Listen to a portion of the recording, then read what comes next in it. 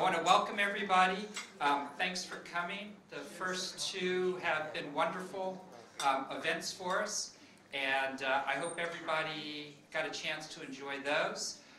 This one I think will be equally memorable, mainly because we've got what I've told are beef rendang burritos back there that are supposed to be wonderful. So make sure that, and the chicken sandwiches I've told are fantastic as well. So I hope everybody enjoys that along with the Prosecco. This is part of our year-long commemoration of the 70th anniversary of the American Club. So it just seems like we've been here 350 years. It's only been 70 years. And we're very lucky to have tonight Jim Baker, who's been a member for almost all of those 70 years. Not quite. But he's certainly no stranger to our community. He's lived in Singapore for most of his life. I think he went away for college for a couple years. And sowed some wild oats, came back and shared it with the kids at the American School. You were a teacher there for about 92 years, right? It was back, if I remember correctly. I've known Jim an awfully long time. They've been members, Jim and Junie have been members of the club for 24 years. He was 35 years, actually, at the American School, where he was a mentor, coach, and a teacher there. Jim's published 4 actually wonderful books. I've read 3 out of the 4, and 2 of them are available at our library upstairs. Crossroads, which is about Malaysia and Singapore, and Eagle in the Lion City. Great reads. I would highly recommend them. He is now working on a commemorative book for the American Club about some of this history. It's going to be a wonderful party gift for our Christmas gift, I guess, is when it comes out. We've redone a whole bunch of pictures that Jim's been able to find. We've reconstituted them. Jim's put the text with them. I think it's going to be really interesting. Some of the pictures were literally unearthed in morgues and places that you wouldn't find them, and then fixed up so that they look practically brand new. Now this talk this evening is about From Eagle's Nest to Tradewinds, and that's our most popular outlet. It's been closed for a little over a year now. Jim knows nothing about when it's going to open. So don't ask him, because I know nothing about when it's going to open. It will open, I guarantee it. It'll open relatively soon. We've been doing a lot of work. I spent most of the day in there trying to get the extractors working so everybody doesn't smell like hamburgers after they're done. But we're getting relatively close because we were actually able to cook some hamburgers while we were in there trying to get the extractors right. So it's coming soon. It's going to be exciting. It's going to be a brand new space. We're really looking forward to being able to get the lobby open. We've been sitting there for weeks now, being able to take peeks here and there of things. I've got the furniture all set up. So as soon as we're able, as soon as we make sure that the wallpaper doesn't fall off the walls and you're not tripping over the tiles, then we'll get that all open and ready to go. All right. Jim, we'd like to welcome you here. Thank you so much for doing this for us.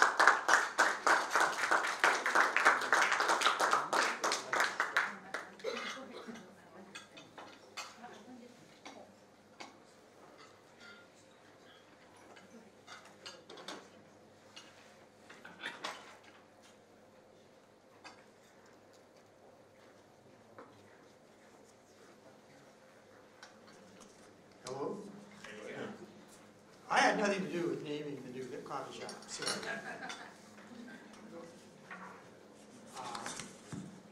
The first kind of talk I did was about why this was the Galbraith and why Francis Galbraith was important to the American community and the American Club and the bowling alley. And so I'm going to try to do that a little bit tonight. We're changing the name of a food outlet that was first called the Eagle's Nest in 1971. So 48 years later,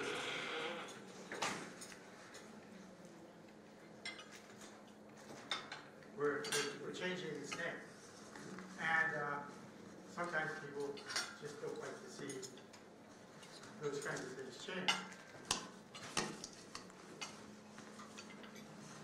I kid. Do you want the regular mic?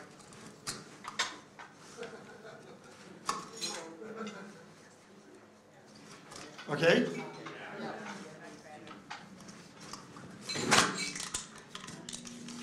So what I'm going to try to do tonight is try and kind of explain why Tradewinds is a good name for the major outlet at the American Club in Singapore.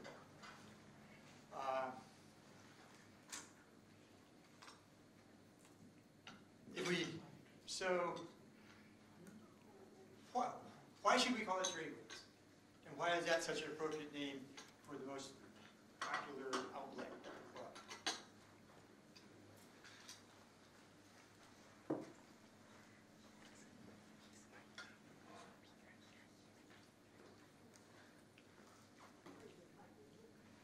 Okay. So if we go back to the people who started the club, and if you went up to the top floor of the Cathay building, where the club was, it's basically a bar, but besides that, this is the view you would have seen. Pretty close to it, because the Cathay building looked over the Singapore River, and that's Collier Key, Raffles Place, Bank of China building, if you're looking for references, okay? So this, while the club was at the Cathay building, this is what downtown Singapore looked like. And it was about trade. Not entirely, but this was about trade. This city that you're looking at.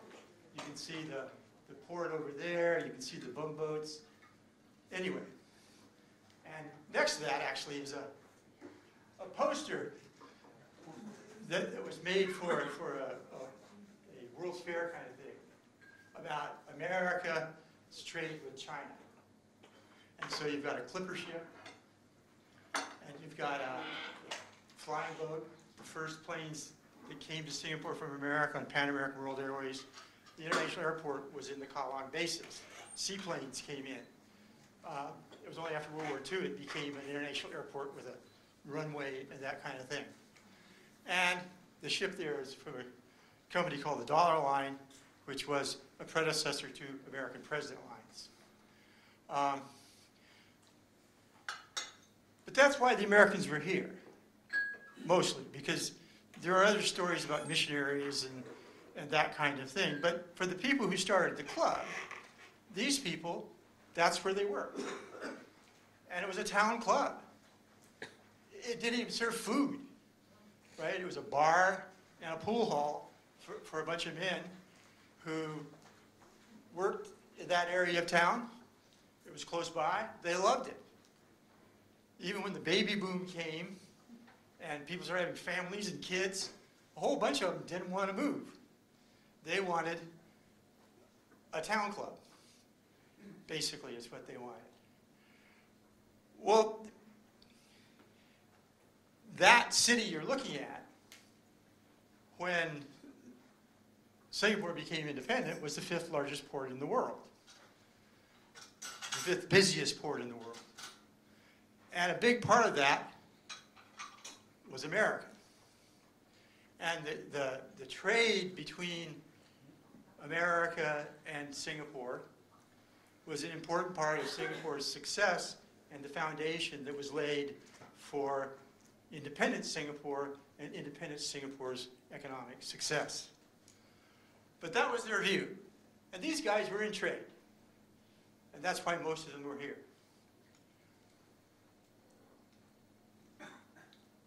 Just a couple posters. The prop version of the 747, it's called a Stratocruiser. It had beds in it. Took you 5 days to get to the States. I don't know if that would be a poster for Singapore today, but anyway. I've always asked people, what does it say in Chinese, but I've never found out.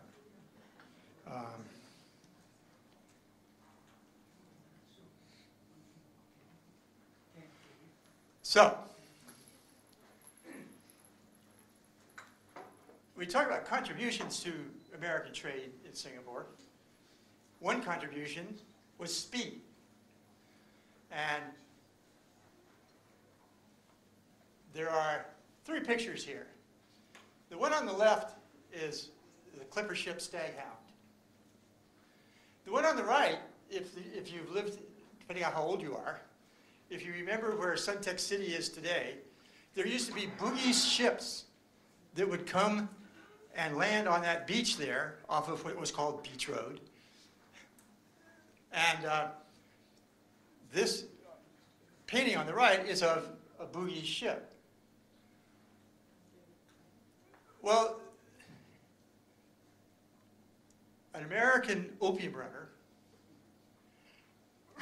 and what we mean by opium runner was that the East India Company had a monopoly on the opium trade in these waters. And so Americans were trying, the problem America had in trading with Singapore was they didn't have anything Singapore wanted, or very few things. But opium was. But they had to be faster than the East India Company. The East India Company ships. And so they would, the first clipper ships with full sail were fast. And they were faster than most of the East India men. And so one of those guys, I think his name was Waterman, took a boogie ship, the hull of it, took it back to the States and gave it to a guy named John Mackay, who was one of the great engineers of the clipper ships. Because the clipper ships are a part of American folklore. The clipper ships around the Horn. They cut the sailing time between the west coast of the United States and Asia in half. Well, that was a big contribution. In fact, at one time, there were British traders in Singapore, a free trade port, who wanted to ban the Americans from coming in because their ships were so fast. And people said, well, why don't you make fast ships too? And this picture here is a painting of the Staghound in 1851 in Singapore Harbor. Because they took the hull of a boogie ship back to the States and then put all this sail power on it. And people didn't believe that it would be seaworthy. Well, the boogies built their ships to run from the Dutch. So you got the clipper era. It wasn't that long because, but anyway, when the Staghound comes back to Singapore, it's like a homecoming because it was built on a boogies model, but with a lot more sail. In the bottom here is the Confederate ship Alabama.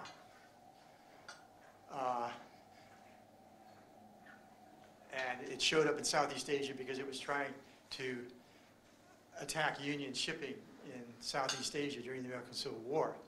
Because America needed tin, or the Union needed tin, because they were feeding a 1 million-man army, and they had come up with new methods of tin canning, and they needed the tin to do it. And then after the war was over, the American petroleum industry increased the demand for tin dramatically too. So the American canning industry, the American petroleum industry together created great demand for tin. Once again, though, the problem the Americans had was, what do we trade for it? The Brits were making a lot of money off of it, but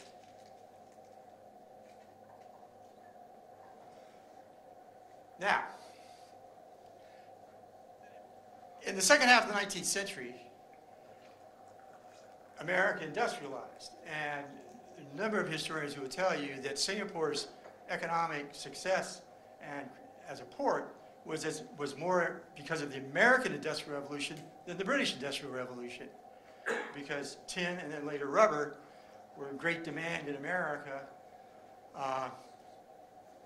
and so you had this, Americans buying huge amounts of tin and rubber from this part of the world, but what did we sell them? Well, one company that figured out was Standard Oil, John D. Rockefeller's Standard Oil. And in the 1890s, because that will be the beginning of Singapore as a petroleum product hub, is in the 1890s when Standard Oil comes to Singapore. There we're talking about kerosene. this is a kerosene go down. You see the tin cans here. Well, what they figured out long before Verizon or anybody else did,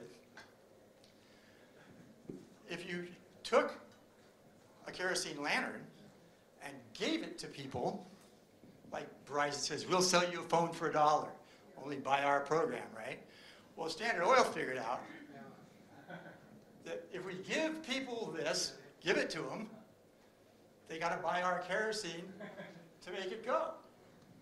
And for a while, they had a monopoly. It would take a little bit of time before Royal Dutch Shell came in. And even then, it was only a duopoly.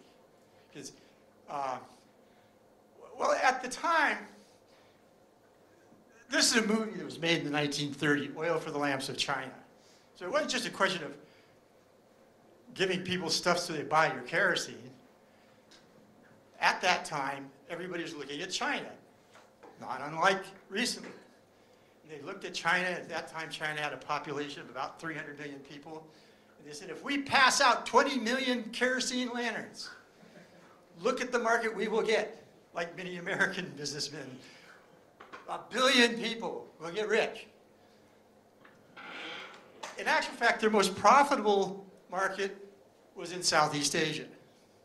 Southeast Asia was, standard of living was rising faster than China's. Its population was growing. And that would establish Singapore as a petroleum center.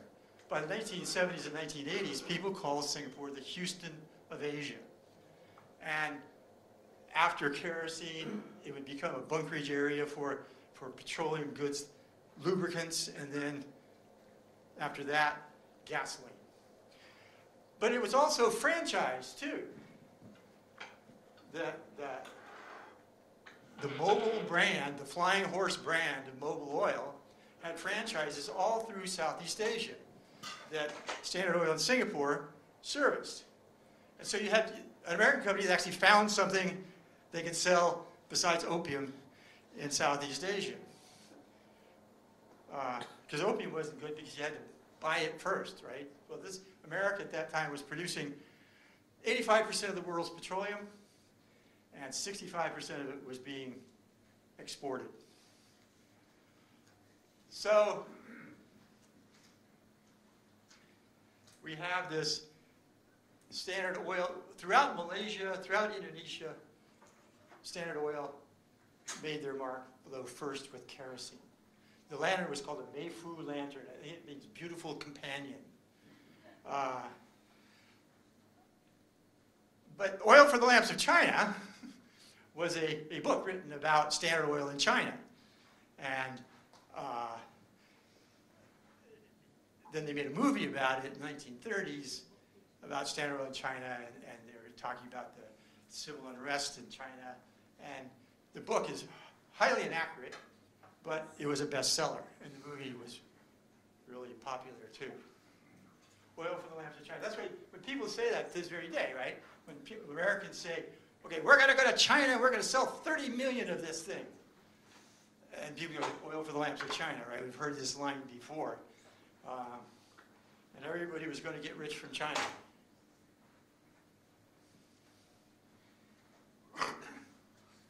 But what really put Singapore on the map was rubber and the American automobile industry. This here is a picture of the Goodyear office in Singapore in 1938. And it becomes an interesting, the rubber story has an interesting story to it as well. Henry Ford, and everybody knows Henry Ford, right? And his name is Charles Firestone. Does Firestone still exist as a rubber company? Anyway, do they still make, I don't know. I don't drive a car. Anyway, after World War I, the vast majority of the natural rubber in the world was coming out of Singapore. And the world price of rubber was established in the noonday price of rubber in Singapore was the world price of rubber. It was the only commodity like that, where the prices were set outside of London and New York. And that's, so Henry Ford got together with Charles Firestone, and they were upset because the British controlled the rubber market completely. And he didn't like that.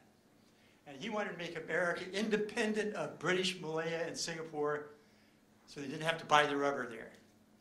Ford would open up a place in Brazil called Fordlandia, where he goes to Brazil and clears the jungle and builds this utopian society, town that he thought was going to be an alternative to British Malaya. Firestone goes to Liberia. You probably couldn't choose two worse countries to go to at that time in history to try to make money.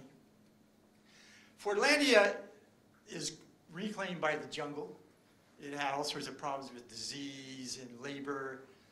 And Firestone carried on in Liberia, but not very well. The reason is that they could not recreate the infrastructure that existed in Singapore. The infrastructure of trade for tin and rubber and later palm oil was so sophisticated in Singapore that Goodyear realized, this is stupid. Why look for alternatives? Let's just develop our markets here in Southeast Asia as buying things. And Goodyear still buys rubber. I mean, what saved the natural rubber industry was the AIDS epidemic. Because natural rubber was on a serious decline until AIDS came to Western society, and gloves and condoms had to use latex. They couldn't use artificial rubber. Anyway,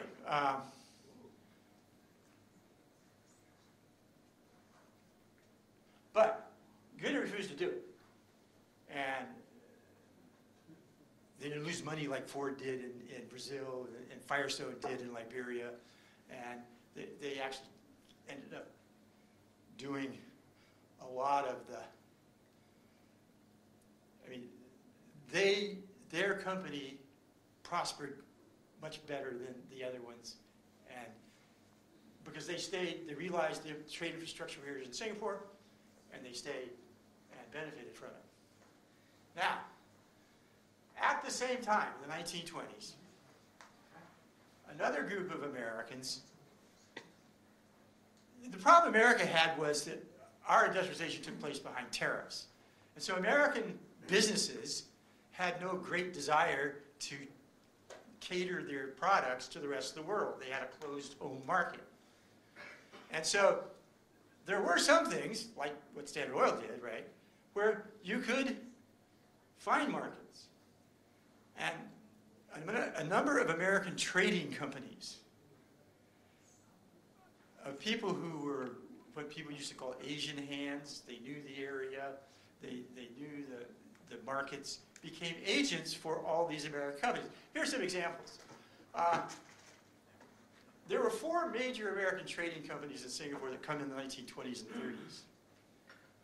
Muller and Phipps, Getz Brothers, Connell Brothers, and Dodge and Seymour.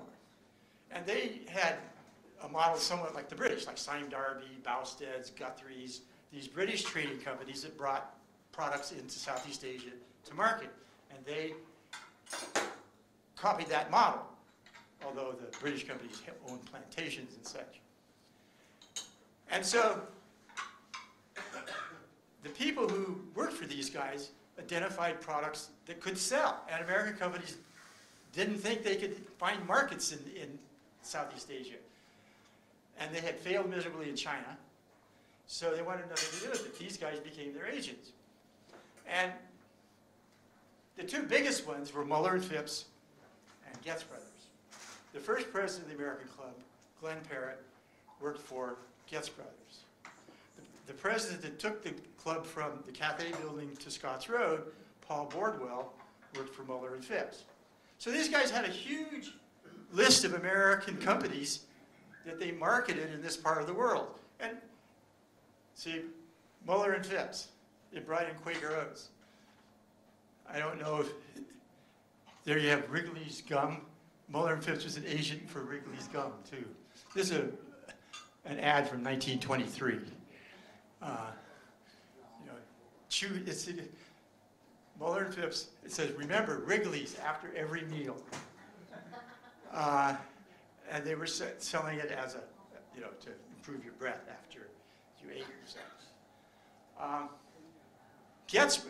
So Muller and Phipps did R.J. Reynolds tobacco. It did Wrigley's. It did Ronson's. I mean, it had this whole stable of American products that it marketed in this part of the world. Getz Brothers also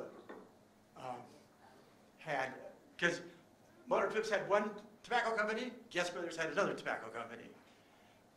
And the Muller and Phipps had one kind of American appliance company. Getz Brothers had another American appliance company. So you had all these.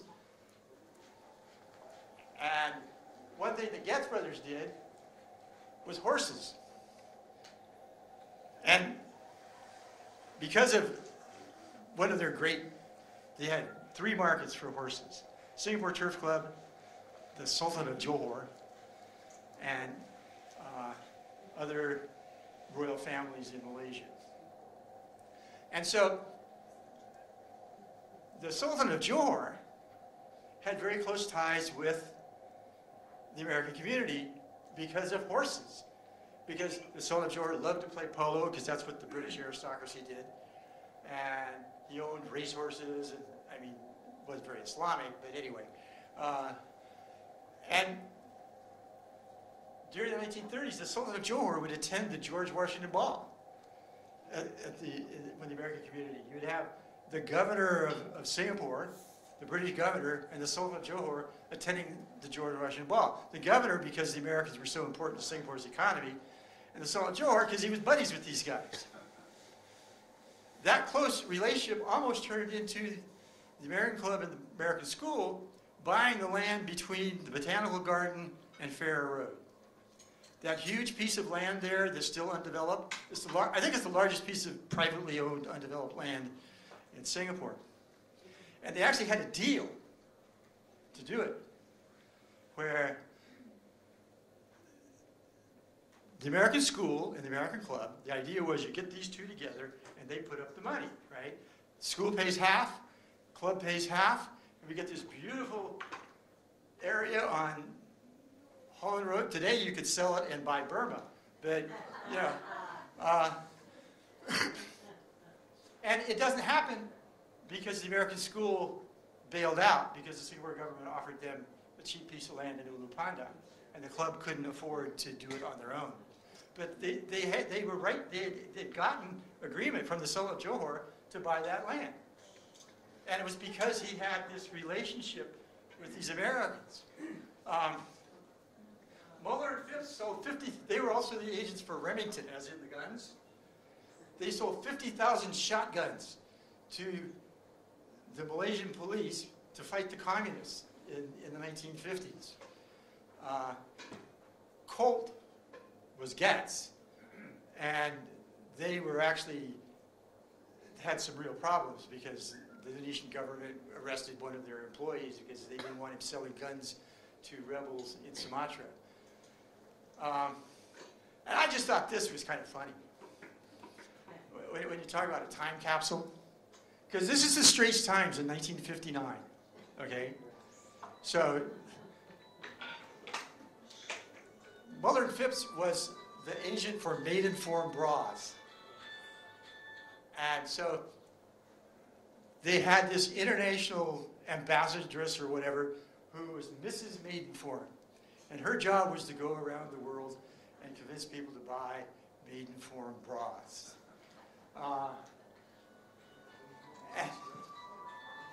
But just the headlines in the Straits Times. I mean, in today's world, can you imagine headlines like that? And there's all sorts of problems with it, not just Asians.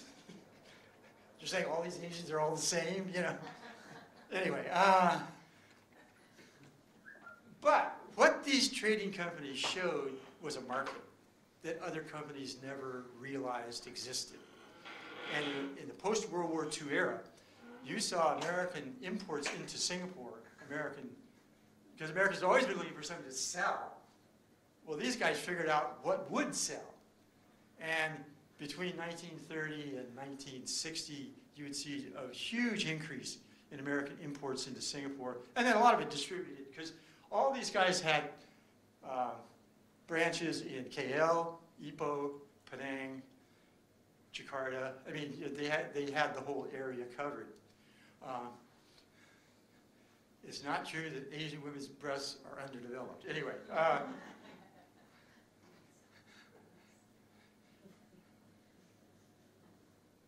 Anyway, those trading companies, to give you an example of the kind of people that Glenn Parrott, who was the first president of the club, during World War II served in the British Army in intelligence. He was one of the last guys off the island, and he got as far as Ceylon, or Sri Lanka today, and then he joined the British Army, asked him to join because of his knowledge of the area. So he was the gets guy in Singapore. He comes back after the war, and he becomes the first president. In the first 10 years, 4 of those years, the presidents of the club were from these trading companies. But perhaps eventually is they're bought out, and American companies suddenly realize that, yes, there are markets there, and maybe we ought to go after them.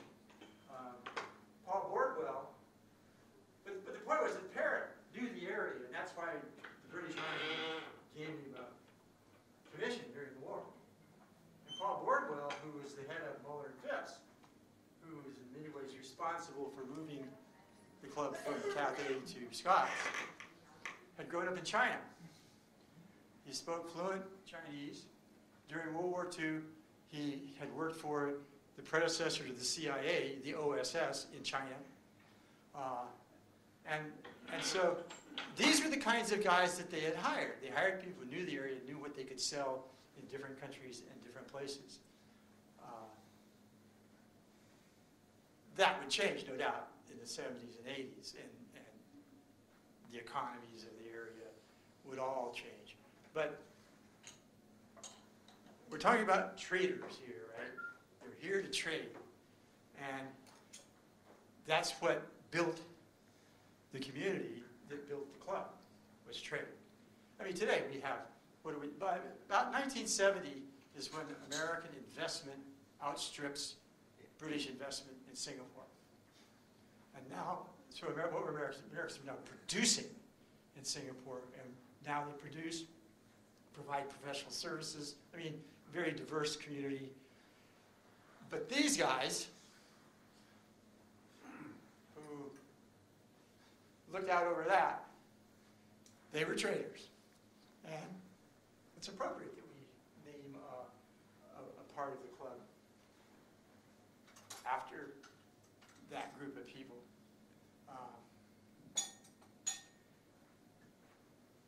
Many Americans are involved in trade today, but not as it was then. People forget that at the outbreak of World War II, there were more Dutch or Germans or Japanese in Singapore than there were Americans, in terms of numbers of expatriates living in Singapore. But that number, I mean, the idea that they were so important to Singapore's trade that when the American Association started, they were given exemption from all societal laws. In other words, there's a Societies Act in Singapore, you have to register. They were exempted from that. When they opened the club at Scots Road, opened the club at Cathay Building, they had no legal standing whatsoever. But the government was willing to look the other way, because basically the Americans could do, as far as the Brits were concerned. I mean, the Brits paid off a quarter of their war debt off of rubber and tin in British Malaya between the two wars. And even after World War II, Singapore and Malaya were bringing huge amounts of money into the sterling British coffers at a time when Britain was really in trouble. And that's what these guys understood, was when the war was over, those markets the British had were fair game. And these guys realized that. And then they were the victims of their own success. Getz bought Muller and Phipps, and then some company like Trans International distributors, incorporators, that ended up buying the book. Muller and Phipps today is still very big in India, Pakistan, and Sri Lanka. And Getz Brothers still exists here in Singapore today, but owned by other people and vastly different. A lot of them got into pharmaceuticals, chemicals, those kind of specialty items. These guys sold medical equipment. The pharmaceuticals were coming out of Britain at that time. So,